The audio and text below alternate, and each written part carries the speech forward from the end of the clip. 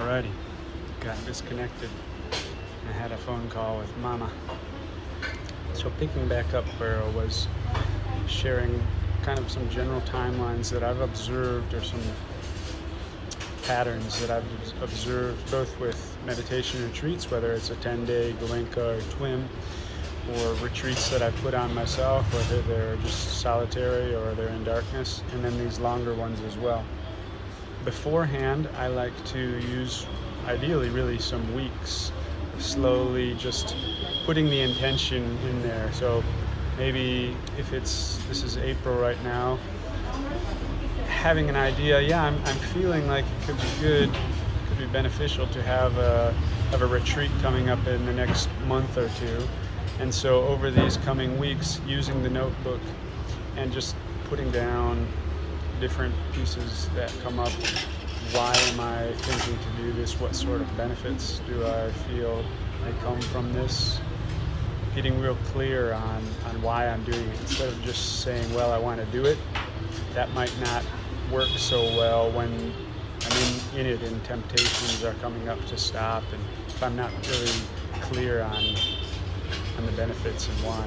And it also coming up with what sorts of potential challenges do I think may arise, and how can I mitigate those? Preparing the mind so that those things don't just come out of the blue.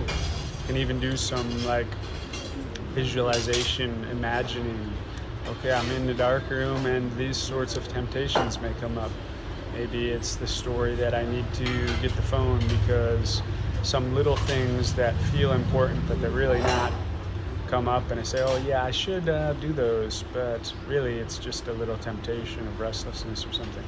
So over the course of days and weeks, using journaling, using just like brainstorming and stream of consciousness, allowing that to come up. Also doing the walk and talks, like I mentioned, walking somewhere, ideally in nature for me, where there's not a lot of need for sensory engagement, like watching out for cars or talking to people, so the mind can just disconnect, and I'll speak out loud to myself and allow the mind to answer, well, what sort of challenge may arise if I'm in the dark room for several weeks and I don't have the phone?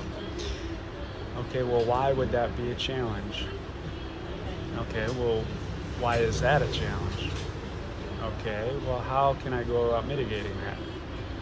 Okay, how else can I go about mitigating that? In the book Deep Work, among other stories, the author shares about Charles Darwin as he was working on his theory of evolution, which is actually quite different from what is generally considered. It's not like the survival of the fittest and whatnot. Actually, what he found is that working together in communities is one of the main ways for evolution, but kind of neo-Darwinism, people who aren't actually connected to what he believed, that's somehow kind of hijacked the name. But he had a practice of every day after lunch, I think, walking for hours just in a circle around this garden that he had. And I'm assuming doing something similar, just allowing the brain to percolate. We're moving, and so the mind can kind of just shut down. It's the same thing over and over, so the logical mind can kind of shut down and open up access to a little more of that subconscious mind, and different solutions, different answers come out. So I like to do that to prepare, get some idea then of what may come and why I'm doing it, get really clear on it. If it's a big thing that I feel may be really challenging, or if it's something that I have tried to do and not been fully successful as I'd like to in the past, like these big retreats, then I will write it out. First, there'll be several iterations where first it's just brainstorming, and then that's getting nearer. I'll write out a commitment where I say specifically what I'm committing to doing for these next, from this day until this day, I'm committing to be in this dark room and focusing on this, and I will not do this, I will do this, these are the reasons why, and signing my name to it. maybe even sharing with other people as a gentle sort of accountability, both for myself to have, because it's very important, I've found, to be very specific with myself about what I'm doing, because otherwise the mind has a habit of finding little ways out for most of us, not everyone. It's not like inherent, but it's one that we are often trained in or train ourselves in. So I find it very beneficial to be as specific as possible, so that when those temptations come, that little gray area is very small. Then what I have found, well, I guess I'll kind of go into suggestions at the same time. So with this, for Darkroom specifically, and meditation retreats, and really probably every modality and every experience, my personal suggestion is to try not to have any expectations. And since that is probably going to be very difficult, since we are used to having expectations, then to try to have as few as possible, and to recognize that as expectations are like a prison. The more expectations we have, then the more that the mind gets kind of locked into things that it already knows, instead of being open to other possibilities. And so I may actually limit the benefit or the experience that I have, because I'm so much looking for, like I said, in these retreats most recently, I was expecting, okay, I'm going to be doing this in a darkroom for so many weeks and months. I should be getting really deep, and I should experience Nirodha, and I'm not experiencing it right now. And I should be experiencing this story of joy, super strong, but I'm not. And so I was missing the fact that I was experiencing deep joy and deep relaxation. It was just different than the expectation I had. And I was experiencing deep meditative states and mental purifying states. I just wasn't experiencing the Nirodha itself. And so I was kind of blowing off all of this benefit that I was getting. That's just a limitation, you know? The darkroom, I haven't met any experience, whether it's an individual meditative retreat or a psychedelic journey or some sort of conference or, you know, multi-$1,000 experience or coaching or anything that solves all, let alone all of my issues or my desires or brings me whatever. Like, I have found that they all build on each other, and so that's why I like to use so many small things around me, such as putting those little cards to remind me of areas that I'd like to improve or whatever, and being very careful about what I ingest with music and books and shows, and also combining with these bigger things that are all moving in that same direction, so they build on each other, but letting go of the expectation that there's going to be just some massive shift. It may come.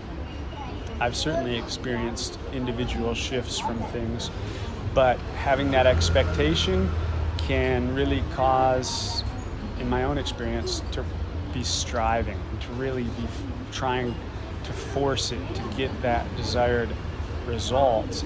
And then, like I said, may miss other things, may really get burnt out and like also kind of bummed out or depressed because the mind says, oh, this thing that I'm striving for is the only thing that's worthwhile and I'm not getting it, so I'm going to be doomed in sadness forever or something like that.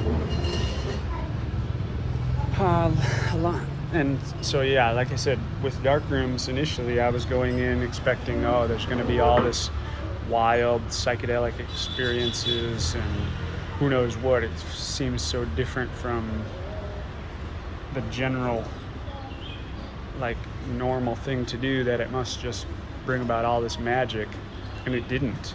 And in the initial long one, the first multi-month one, in the beginning I was after a few weeks I was really like, oh man, I gotta do something. That's why I had different psychedelic experiences inside of it, because I was trying to force it basically. And I was doing Dr. Joe Dispenza, kind of trying to open the Kundalini and come on, please, all this. I'm so grateful that I didn't, because I was not prepared for an open Kundalini. I had no teachers, I know nothing about it, and that can put someone in a really challenging physical and psychological place. So I'm grateful for that I didn't, but I was really feeling that craving for it. This is actually a millet-like shake.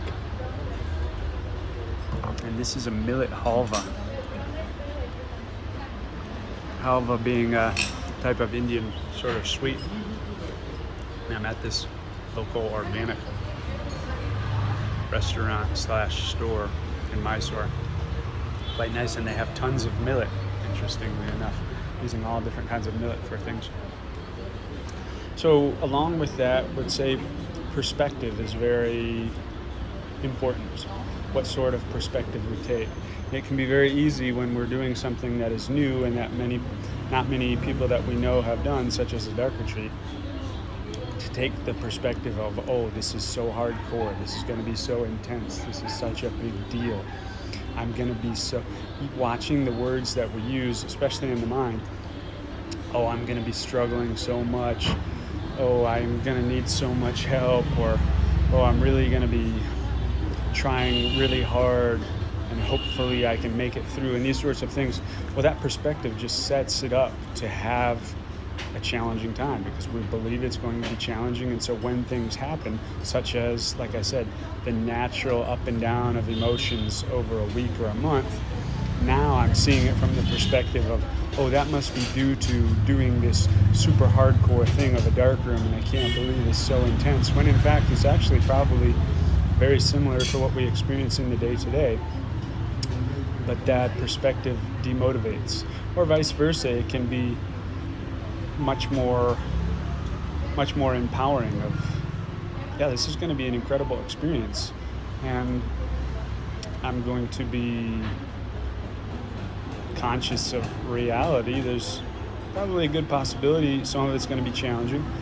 I've never been in a dark room before for multiple days with myself, and I do have habits of using the phone and with friends or with my children or with my partner to kind of avoid emotions. So there's the possibility of some challenges because I'm not so experienced yet with being with myself, but it's also going to be really incredible. Like, I finally get to have this experience of really disconnecting, really just resting the mind and the body, because I'm not taking in any new information from the eyes.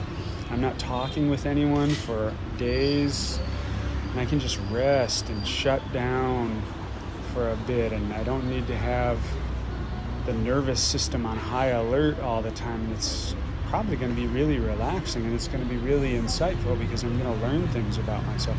Not to mention just, I mean, what a gift it is that I get to do this, which well over 7 billion people in the world won't even know exists, dark rooms, let alone be able to do it, and I get to do it.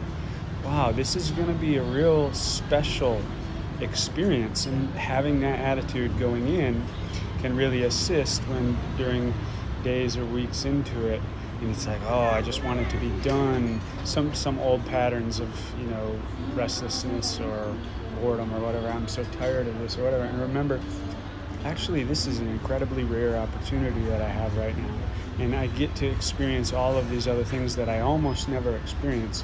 What a blessing. So having a nice perspective, being really aware of that perspective, that's another suggestion. In general, I say take it slow. No need to jump in. I did go from 7 days to several months, and that's a pretty big jump in some ways. But I had years of practice. I've been in lots of intense experiences in the Marine Corps, and for years, since I remember, even in teenage years, I've been putting myself in intense experiences intentionally to grow and let go of those reactions. Like in the Western world, they would probably call it stoicism or something like that, though I wasn't familiar with that term really. So I had been practicing that a lot, and then I also had several years of dozens of intense psychedelic journeys. So I'd had a lot of practice being with the mind when it's experiencing different sorts of challenges. And then I'd also, by the time I had this long dark retreat, that's mid 2020, so that's over 2.5 years of almost 100% dedication to personal development and to personal evolution and to building this relationship with myself, to letting go of reactivity, to letting go of fear, and lots of work I have done with fear and letting it go. So it wasn't something that I just jumped into without background. My suggestion would be to definitely take things slow, not only because there can be real challenges that come if one is not prepared, or even if one is prepared. And so there's no need to force things when, again, the bigger picture, the macro picture, what's my desired end state? My desired end state is not to complete some month in darkroom. That doesn't really do anything for me. My desired end state is to do whatever I'm doing in a way that I evolve as a person, so I become more happy, more at peace, and more content. So if I'm doing something that is actually pushing me too far, then I'm not going to be at peace. I'm going to be on edge and I'm going to be struggling. Well, that's not meeting my desired end state. And it can be easy, especially in the world of accomplishment, where we think the more things that I do, or the more hardcore things that I do, that's magically makes me better. And so let me just read all these books and listen to podcasts 24/7 without really, ingesting deeply any of this information, taking notes or refreshing on it or studying it. Just let me just consume, and do the same thing with experiences, which I have done a lot of, trust me. I did lots of consumption spirituality or consumption consciousness, which is, it's pretty common. Because that's just how we've done it. But the bigger picture for me is building these healthy, positive habits that are going to assist me long term.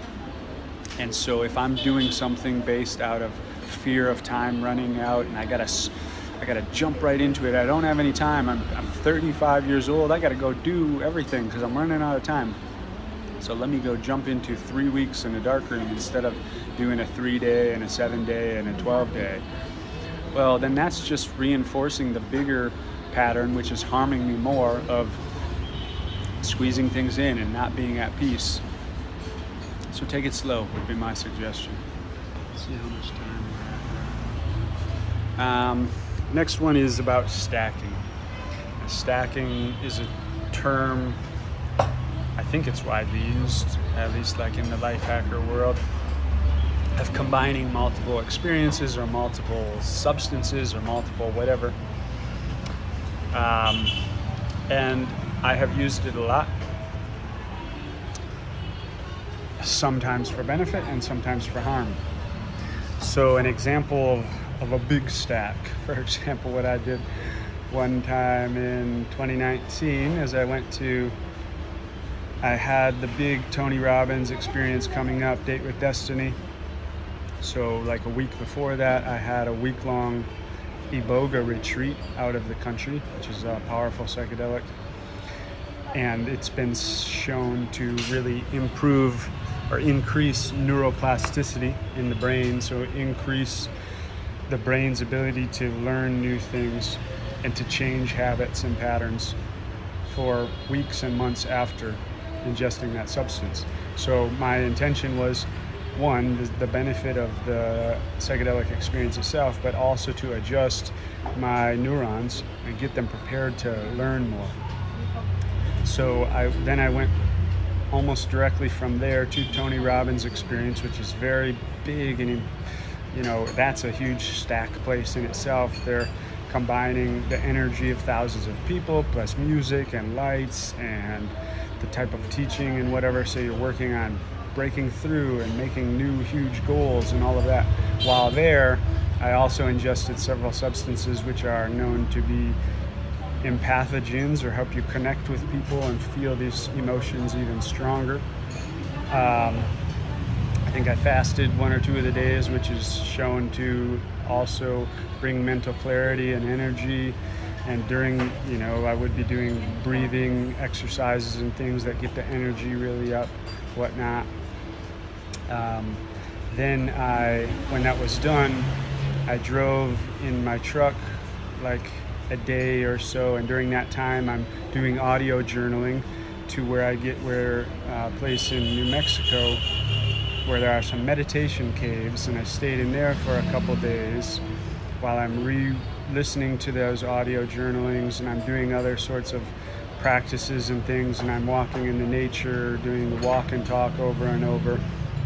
And then directly from there I went home for Christmas, where my parents were, my family were, and I went to different places that I'd been in childhood that had different either positive or challenging memories, and I was using these tools from Tony to change the relationships with them and to improve relationships with family or things like that.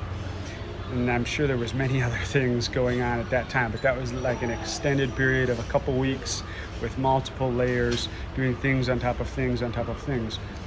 And probably that benefited in different ways, though it can be easy to get into, just like I said, the thinking that, well, the more I do, the better, and not reinforcing a pattern that's not beneficial, because it's not like that. I'm trying to get to the place of being at peace and relaxed and not doing anything. Well, how am I going to get there if my plan to get there is to keep doing more things to get to that place? It doesn't really make sense. Similar, like Bhante Ananda, one thing he said is he's talking about different types of meditation and why he prioritizes feeling good, feeling joy, feeling relaxed. In TWIM, he had been practicing a different type of meditation where it's about kind of being with the pain and really pushing through and being with it and sucking it up. And he said it doesn't really make sense if the Buddha was teaching how to get to a place that is at peace and free of mental and physical pain. It doesn't really make sense to take on mental and physical pain in order to get to that place that's free of mental and physical pain. Similarly, like this, if my desired end state is to be at peace with whatever happens and not need lots of external things, well, there may be times in the beginning especially where those can help me get out of some patterns, but if it's been years and I'm still just stacking a bunch of stuff, it may be time to review that. And an example of where stacks have not been beneficial is the dark retreat that I did at the end of 2021, where I was intending to do a month, but I chose to do a long dry fast as well. And I didn't know then. I had experience with dry fasting, and I had been communicating with Dr. Filanov, who's a Russian doctor, who's the leading expert on dry fasting that I know of. And I have multiple friends now who have had Lyme disease to the extent of in wheelchair for years or even more than a decade. And now I know some that are near 100%, some that are riding bicycle and things. And he uses dry fasting for cancer and diabetes and all kinds of viruses. I mean, COVID, of course. So I had some experience with dry fasting, but not enough. And I didn't realize that really during a dry fast, you want to be moving a lot, because that helps some of these processes going on in the body, taking in lots of oxygen, because the body takes in that oxygen, breaks it down, and then with the fat that's being broken down from the fasting, it creates its own water inside the body. It's known as intracellular water. So in a dark room, not moving a lot, and blood gets pretty thick during a dry fast, and so it did, and I wasn't moving much, I'm sitting a lot, and I didn't have very good airflow in the dark room that I was in, and so my left leg became nearly fully paralyzed, probably like 85% paralyzed. And after a handful of days like this, finally I decided, okay, I'm gonna call this one after a little 22 days. And I went outside of the dark room and got some work on it and movement and stuff. But that was, that's a perfect example of letting the stack or whatever take priority to the actual thing that's more important, which the more important thing was to have a month of meditation and get that personality change. But instead I got so focused on the stacking and the doing that I prioritized that, and that subsequently knocked off 8 days of meditation. And the meditation that I did have was not nearly as deep because my body was physically and psychologically challenged, especially when there's the leg paralyzation and things. So my suggestion would be to probably limit the stacking, especially in the beginning times of any sort of experience. Similar with a meditation retreat or something, my suggestion is don't combine with psychedelics or fasting, at least for the first several. And especially if they say don't, then it's not really beneficial to be in a meditation retreat where we're breaking a precept by lying just so because we feel this craving to do more stuff.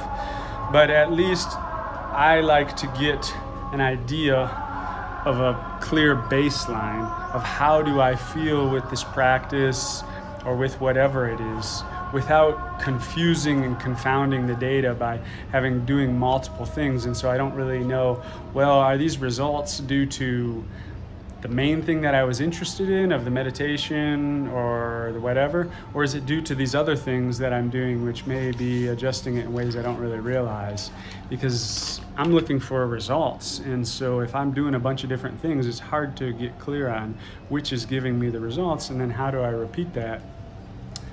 That's one suggestion. The exercise I touched on. I think that exercise is, it's a good thing. I think we know that it releases all kinds of different neurochemicals and boosts the mood and helps out the physical body a lot, helps to digest food.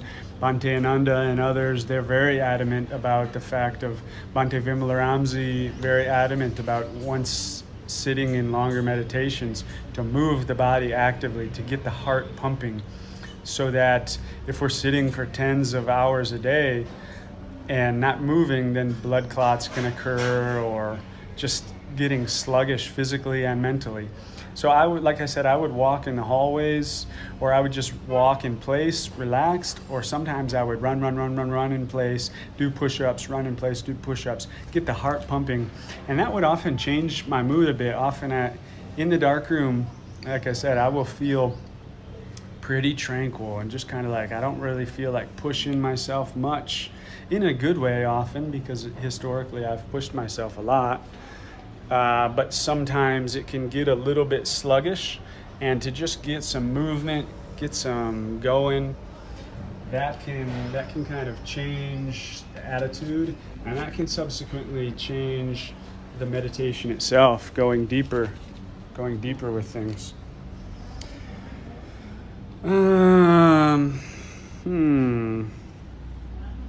Okie dokie dealio. The practice, having a practice when going into the darkroom. Clearly, currently, I'm very focused on exploring TWIM. Who knows? I'm open to TWIM not being the one that I'm with forever. I'm not even going to give any sort of results right now, because I've been practicing TWIM since August, so that is around 7-8 months, and I've done several thousand hours now with 5-10 days and this multi-month. But most of my time with TWIM has been in retreat or something like that, so I can't really tell how it's impacting me in the longer term and in the bigger world of interacting with other humans and with myself in situations that are outside of the retreat context. So I can't say. So who knows if I'll continue with TWIM after this year test or not. But having this practice has really assisted me in getting more benefit out of. Like I said, there's going to be some benefit of just being in the environment of the darkroom and having to be with the mind and having to be with these unconscious patterns and things, for sure. But why not? This is where a nice stack would be. Yeah, being in the darkroom and just going through days, that's one thing. But a nice stack, simple stack, is have a practice that is going to multiply the beneficial effects. So I won't tell much more about practices. Having access to a teacher or to someone who's ideally experienced in the practice, but in the least who's a really positive, conscious supporter or ally. Like I said, I've done it where I don't talk to anyone, basically, and there's definite benefit in that. Hey, but then this time around and moving forward, at least for recent coming ones, I would have access to some friends or allies who are aligned in case there's just getting burnout or need some guidance on the practice itself or on other challenges that may come up. But at the same time, limiting that to where there is definitely great benefit that comes from being in situations where the emotions feel so lonely, or I feel so depressed, or whatever, and we being so used to having some sort of escape mechanism to avoid those. And that's often by interacting with other people, whether it's through social media or directly, and not avoiding those and getting to see firsthand that, oh, actually, this is really not that big of a deal. Like, these emotions, I've just had some story about them, but they're really not that big of a deal because I was with it for days and it felt like I was just gonna, I can't take this anymore. And then finally, I got tired of feeling like I can't take this anymore, and I just stopped and I realized, actually, I'm feeling really good. I'm feeling really enjoying this. So there's definite benefit with that as well. With that, in preparation before and post,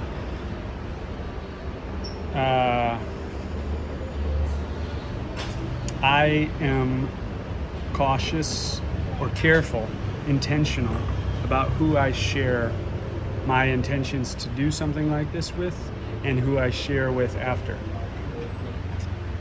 Now, obviously right now I'm posting this to YouTube and I'm sharing with many people that I know, and I'm doing this now, it's probably like 5-6 years into this journey. So I feel comfortable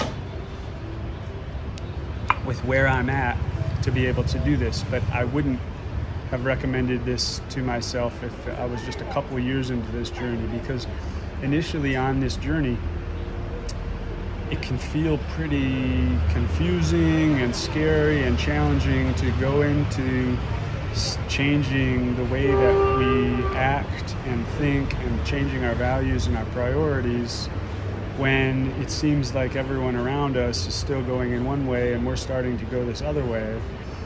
And so during those initial months and years, really stewarding ourselves very carefully so that we don't, because if I'm just, let's say I've just deleted the news app on my phone, and I'm recognizing like, I'm actually in some way feeling a little less stress from checking the news, and I share that with someone that I respect, and they say something like, which I've experienced years back, man, that's like really, it's almost like disrespectful. You're not staying, informed, and you're in the military, you should stay informed. This is kind of like one of your responsibilities to do this, and basically not supportive. And I wasn't at the place yet where I had enough relationship with myself to know, that doesn't resonate. I feel better without the news app.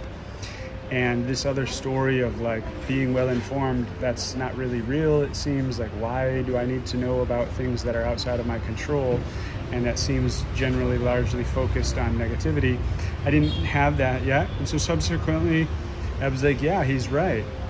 I have this obligation. Whenever I hear the mind saying there's an obligation, I immediately look into that one deeper, because so far I haven't found any time in my life or others where obligation is a positive thing.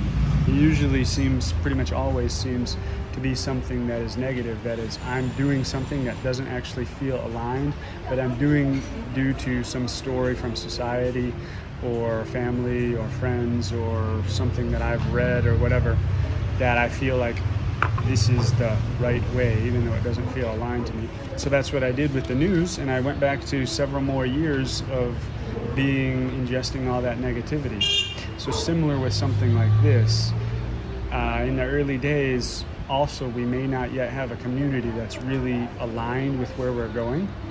And so we may be with family and friends who care for us, but they have slightly different values and they have slightly different historical experiences. So they may not recognize the benefit of these sorts of things, especially when they seem really outside the box, or against societal conditioning, such as using a psychedelic in a positive, intentional way.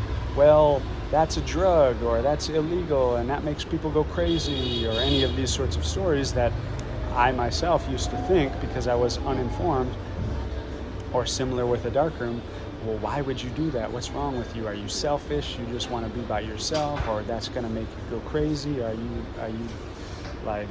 you crazy? Things like this.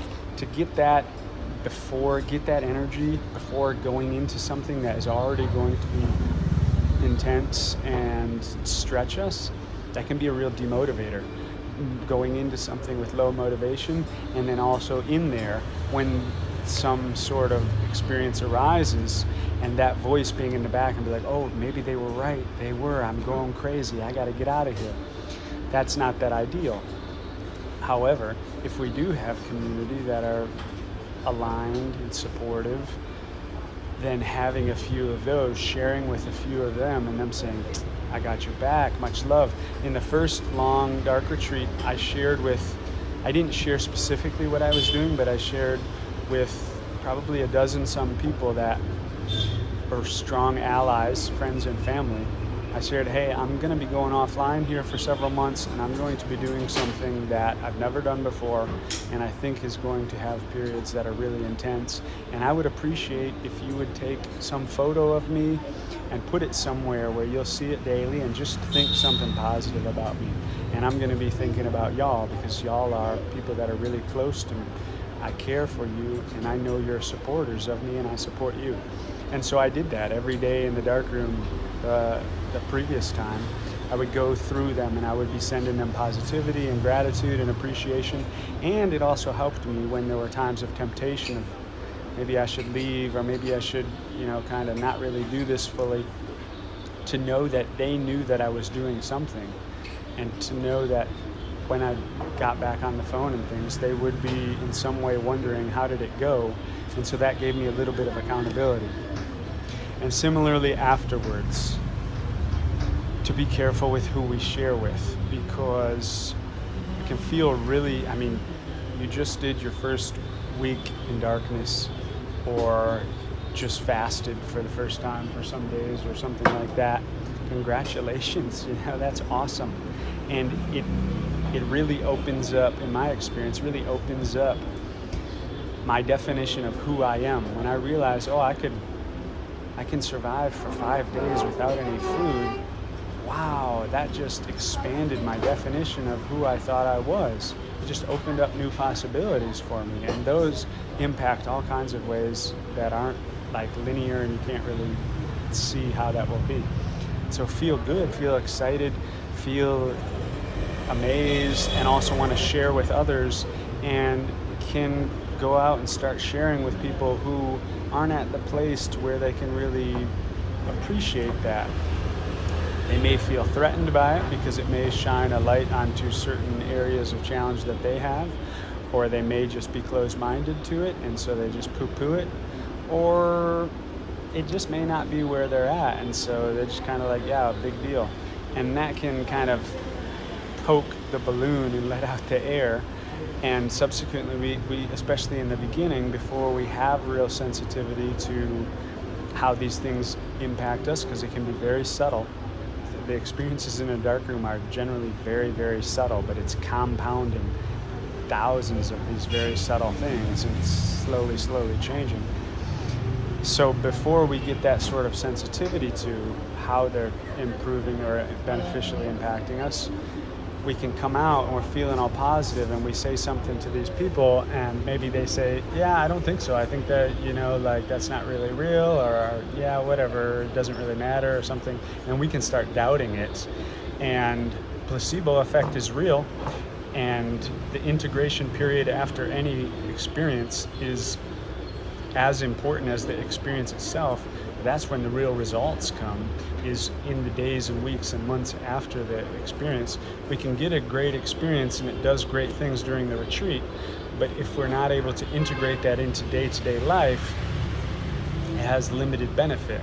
And so if in that integration period we get some really demotivating, disempowering feedback from people, then our mind can start going into the placebo effect of thinking, yeah, probably wasn't that big of a deal. Maybe I did make this all up, and maybe these people are just, woo-woo and whatever, and yeah, I don't really need to do it anymore, and they're right, I should go back to living this other way. So that would be something that a recommendation. And also, the bigger picture is, it doesn't really matter. We're probably not going to only tell people who are totally supportive. Some people are probably going to be less than supportive, maybe even in positive ways, because they're going to provide constructive criticism. And so I can just accept that that's going to happen, instead of making a big deal out of it and, feeling bothered or upset at them, or upset at myself that I did talk to them or whatever like that. So I'll end this one, and then I'll continue with some more thoughts and suggestions.